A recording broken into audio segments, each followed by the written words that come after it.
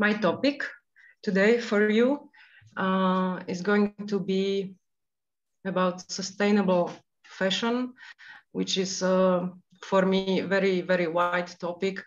So I'm going to be focused on personalized design. For me, this is very important. As I was listening to previous panelists, we heard a lot about problems which are appearing nowadays connected to fashion industry and all those impacts, negative impacts which it has on environment and social situation of workers, and it has a lot of health impacts also.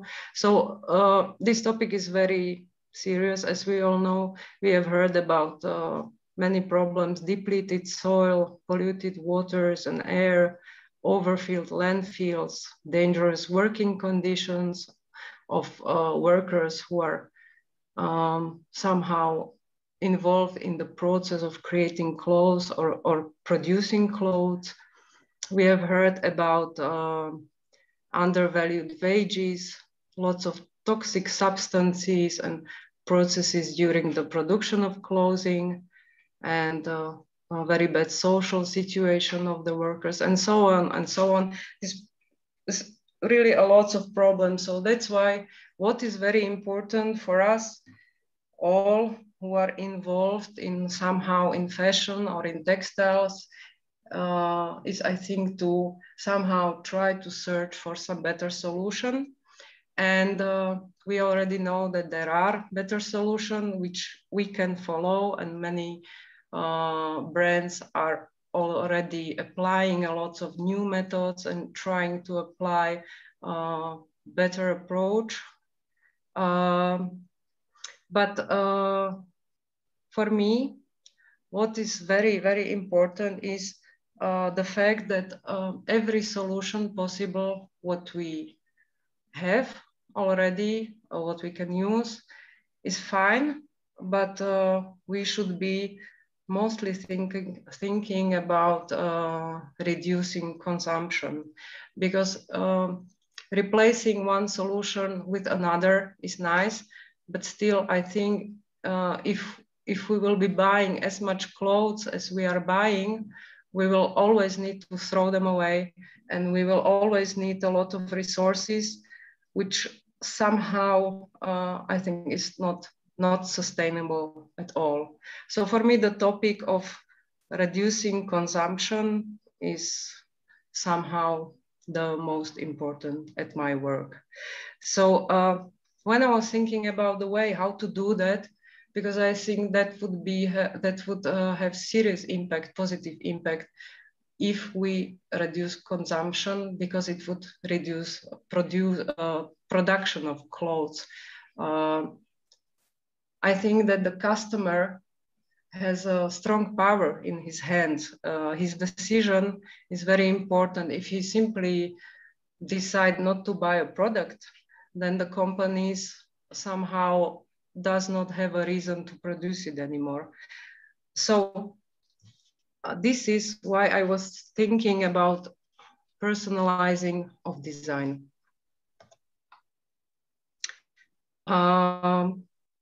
If we are creating clothes, me myself, I am a teacher and I am a designer. So I am working with my students, trying to share with them my experience and trying to maybe show them a more positive ways how to work with clothes, because I think as I have, they also have responsibility. So I am trying to give them as much information as I can about more positive ways. We are talking about a lot of things together. We are talking about the importance of, for example, local production, of transparent production, of, I don't know, maybe return to crafts and so on, which are already known ways how to make fashion better. But also what I think is important is maybe when they understand that because they are in the position of a they are students. So when they come to our academy, they are somehow just consumers of fashion. They're simple customers. They are buying fashion. They like fashion. They are going to study fashion. And then after they finish the school, they are becoming someone who might possibly in the future produce the clothes. So for them, it's easy to understand what does it mean to be a customer, but also for them, it's easy to understand after what does it mean to be a designer. And designer somehow is at the beginning of the process and the customer is in the end of the process. And there is a very, very strong relationship between these two persons, even if it might not seem that visible for everybody, but I believe it is, because designer needs a customer who is willing to buy his product, and reverse. Customer is searching for a designer, which product he wants to buy, which maybe we are all choosing some products which we like, which we want to wear, which we want to have at home. So we need the designer. And so I believe there is a strong relationship between them. And if we want to change something, if we want to change the way how we produce the clothes, we also have to change the way how we buy it and change the way of consumption of clothes. So this change is, I think, necessary on both sides.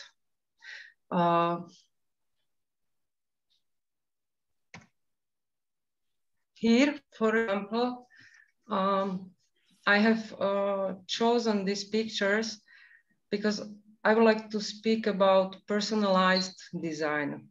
For me, it's a very nice chance how to create this relationship between a customer and designer stronger. We all know the situation, like for example, I had some clothes which I had for a very long time, and I like to wear it a lot.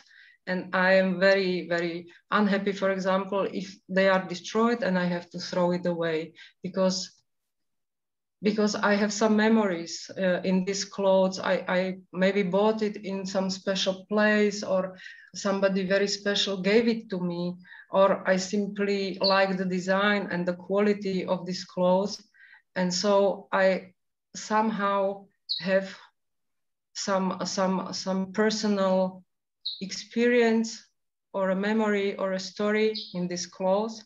So I want to keep them as long as possible, which means that the life cycle of these clothes is getting longer. If I simply want to wear it, I don't want to throw it away, then I don't need to go and buy a new one. That's why I think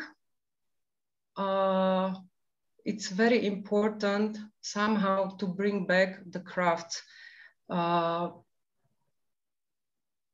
Today, new generation is somehow not able to understand what the craft means. In the history, that's why I have chosen this picture, many women were able to sew, were able to make their own clothes, were able to decorate it. We have a very nice and rich history about folk clothes, which I think we have common in countries also around us. And many people, many women, but also men, had experience with crafts, and they were able to work with hands. And why I'm talking about it, because they were somehow able to understand how much time the person who is creating clothes has to invest in it, how long it lasts, what kind of effort it takes, that it is really something what is valuable because it's difficult. It needs to be somehow educated in that way to somehow have this ability to be skilled.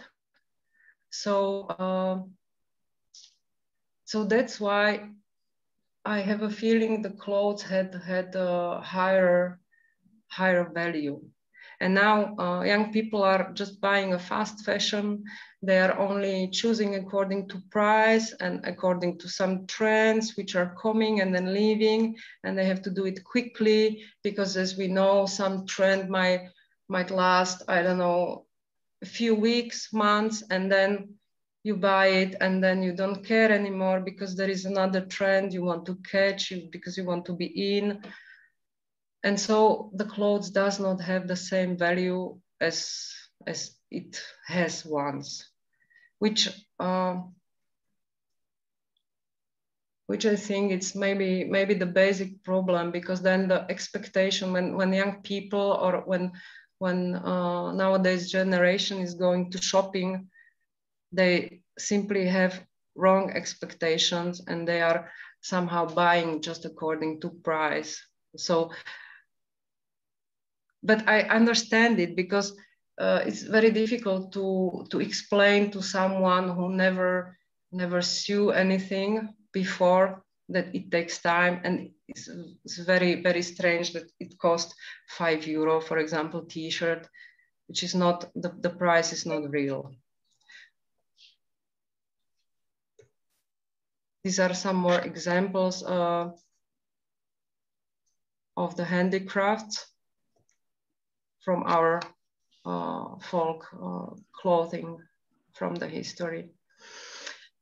And so for me, the personalized design, this is something where I would like to see the cooperation between the designer and the customer. I'm not talking about the way that the customer is going to a designer studio and just waiting until the designer make his clothes. I was more thinking about some way between a fashion which is ready to wear and between this work in the studio. I can imagine, like as you see here on the picture, I can imagine, for example, the clothes which are somehow half made, or 80% of the clothes is made, but then there is always some part of this outfit or of this garment, which can be, I don't know, for example, sleeve or a collar or just some part of it where there is a possibility for a customer somehow bring his own ideas in this product. So he can, for example, bring the piece of his own fabric where he has some memories. It can be a part of the clothes, for example, of his, I don't know, grandmother, or of a child, or something which means something which has a meaning for a customer. And the designer is taking this small piece of customers' personality, of customers' memories or stories, and is somehow in his own way, in designer's way. I don't mean we know there is a common way that we can, for example, customize our t-shirt, that we just order a t-shirt and we can make a few clicks. There is a simple graphic program when we can, in few layers, make some kind of image. We can put the frame, we can choose an image, we can add some text, and then in several, I don't know, days or a week, we are getting a t-shirt with our own design. But this is not what I mean. I still, I'm talking about that there is still 80% of the work of the designer, but he is closely cooperating with the customer. So for example, as you can see here on the picture, this is exactly the way, what I mean, it's kind of inserting a part of customer's clothes, which he does not want to throw away because he wants to keep it, but he's not able to wear it anymore because it's somehow broken or destroyed. It's kind of upcycling or giving to your clothes. The designer is helping the customer to give to those clothes some other life or life after life somehow, but in some sophisticated way, not just customizing of a t-shirt or printing some labels or this usual way as we can have now. So, or for example, the jacket where the zipper is broken and yeah, it's possible to change the zipper, but there can be also some more original way where the clothes is getting another value and the designer is making the design, not the customer, the designer is making the design. Here are also another examples. This way I'm talking about, this is something which is happening in the process of creating clothes. So my point of view that there are two ways how to do it. One could be in the process of creating the clothes, and the second one can be after. This is in the process. So what is also very positive on this is that when the designer is communicating with customer, they must have some relationship. The customer has to cooperate. It means he has to invest his time. So again, his clothes finally are getting more personal value for him because he invested his time into these clothes. And another thing, he is getting in touch with crafts. This is what I was mentioning before, that people now don't understand what it means to make clothes. They don't understand how long it takes to make a pattern, how long it takes to sew it, how long it takes to cut it. But if these two people would be cooperating even just a little, even this 20%, that would be, I think, for both of them very inspiring. And for a customer, he would have a chance to see the process, which he normally does not see. So he might not be expecting after it will cost €5 because he also had to invest his time, and he also was able to see how long it lasts and what does it mean and what it takes.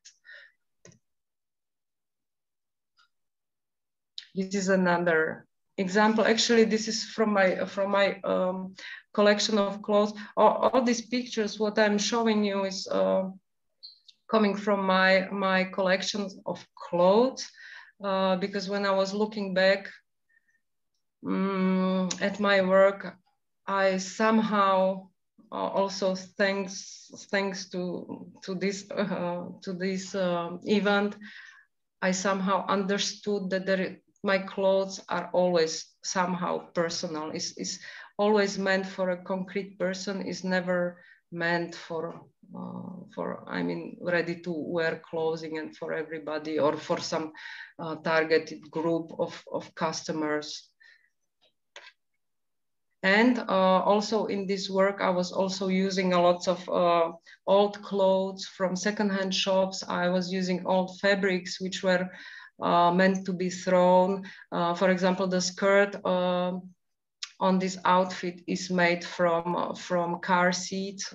This fabric was previously meant to be or designed for a car seat, and so on. This is another example how you can use old clothes and give them totally new form and new shape.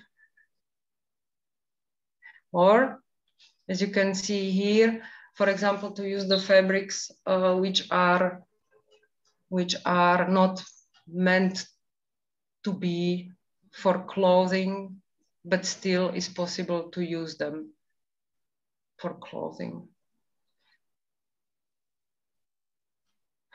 for sure, a nice way how to personalize clothes or design is to use pictures, personal pictures. But again, I don't mean this common way of putting the face of your dog or of your own on the t-shirt. Still, I'm talking about the designer's approach. Designer is making the design of the clothes, not the customer, but designer is listening to the customer. And the shape of this dress, for example, it can be always the same, but the print on it could be changed according to needs of every new customer. This is the second way I was talking about. When the clothes are made, are finished, and can be sold, but they are made in the way that the customer is able to wear them as he wants. So there is not just one way of wearing these clothes.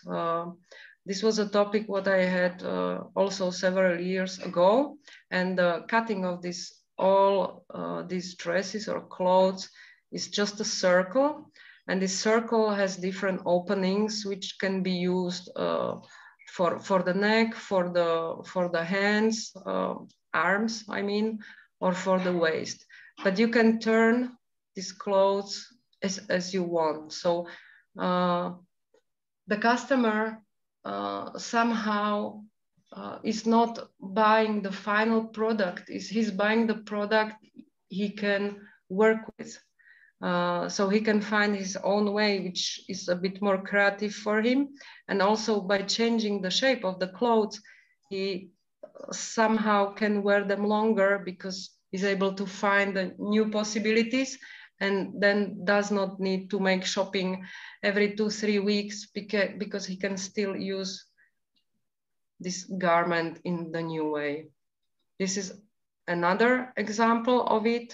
By rotating of these clothes or twisting, there is many different ways how to wear it.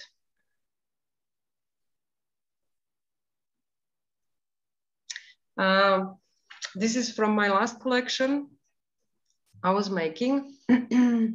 Again, it was a sustainable topic. We were using recycled fabrics. We were using organic prints and so on.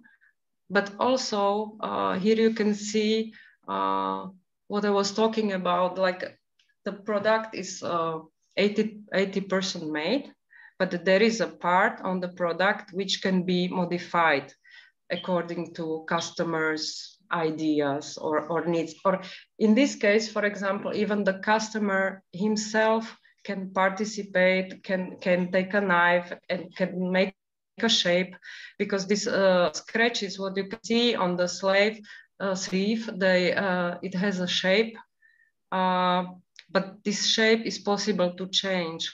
So the customer can have a chance to touch the fabric, and there are several layers under. You can see it here in the detail. So in these layers, you can add whatever fabric you want. So it can be the fabric which is coming from the customer. It can be the fabric coming from the family, from wherever, and it can be inserted in the clothes. And then the shape which will be formed on this sleeve can be also modified. So if it will be just the scratches, or if there will be some symbol, or then there can even be, I don't know, some letters. This way it can be personalized. And for customer, after, it can be more interesting, and it can become a piece of garment which he does not want to throw because he participated. This is the case I was talking about. Here are some letters. So the concept for the clothes is in this way created together in a cooperation of customer and the designer. Here you can see the letters on the back, which can be changed. Again, the 80% of the product or 90 can be made, and just that circle on the back can be finished after the consultation with the customer. Here is another example of using it. Also, we can talk about prints. We know that the prints are made in layers. And so it can be the same principle that, I don't know, if I'm going to make clothes with, I don't know, 10 layers of prints, I will prepare 8 of them, and then I will discuss it with the customer, and the last 2 layers will be with some motives or with some ideas or with some concept which will bring the customer. So this will slow down the process just a little, not that much. So I believe it's possible to do it this way. This is another example of placing the print, which can be changed, and the clothes this way can be customized or personalized.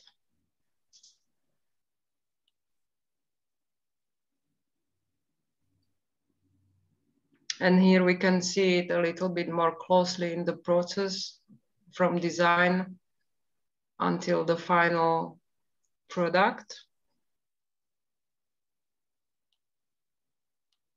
Here I wanted to see, here I wanted to show a little bit closer the process which I was talking about.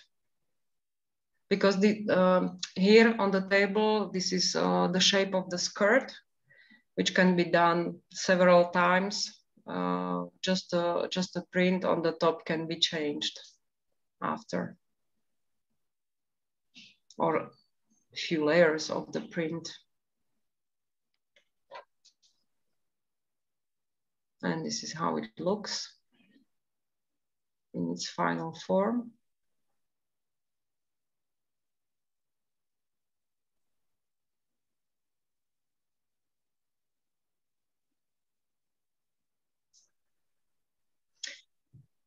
So maybe in the end of my presentation, I would like to say that as a conclusion could be that for me it's important that the positive change that we all need in fashion industry and in our approach has to come on both sides. Not only designer, but also customer. So customer has to get information, designer has to get information, and they should somehow cooperate together and to understand each other's needs. And especially for a customer, I think is important. This is one of the points of sustainable fashion, to return somehow to the crafts. This is important also because the customers could be one day maybe able to understand what crafts mean and how difficult it is, and then they would be maybe willing to pay a little bit more for their clothes. And if they invest their own time and their own ideas, this could make clothes for them more personal. It means more valuable. It means they would like to keep them longer. They don't want to throw them away, and they don't need to go quickly buy a new one, which could have serious positive impact. Thank you very much for your attention.